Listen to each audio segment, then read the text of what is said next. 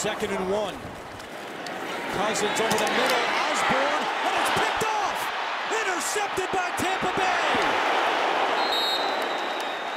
Christian INT, the undrafted rookie from Rutgers, with his first pick in the NFL. That was an angry blindside by Justin Jefferson on INT, but great job by Christian INT. We talked about 5'8", 5'9" corner from Rutgers, right place at the right time, just steals that one away.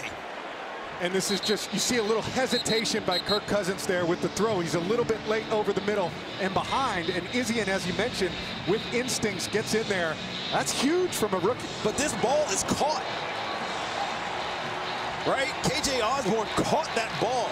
Christian INT said, I want it more. He just stole it from him. And then Jefferson laid him out, as you pointed out. INT at 4 career interceptions.